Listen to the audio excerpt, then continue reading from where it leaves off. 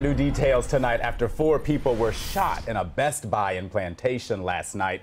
One of the 17-year-old victims has sadly died from his injuries. Local 10's Terrell Fournier joins us live from Plantation with the details on the investigation. This was a targeted shooting, that according to detectives with the Plantation Police Department, but there were innocent bystanders caught in the middle. Right now, we know that one of the shooting victims has died, as you mentioned, but 3 others are recovering in the hospital.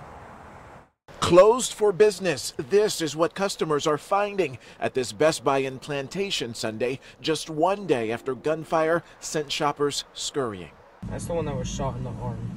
Cell phone video partially captured the aftermath. 4 people shot outside of the store. One victim seen here on a stretcher. Police were called to the area on West Sunrise Boulevard near Flamingo Road around 8 Saturday night.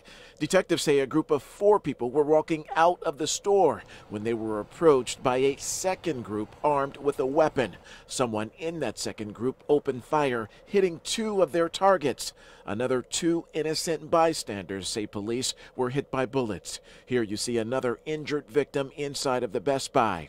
Outside of the store, a large crime scene where officers surrounded a white car.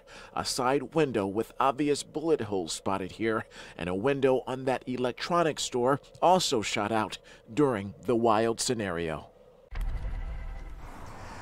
And at this point, we still don't know what this dispute, this very violent dispute, was all about. And that is primarily because the individuals targeted in this shooting are not cooperating with investigators. So at this point, police, they are putting out that call to the public to give them a call, or perhaps Broward Crime Stoppers to help strengthen their case.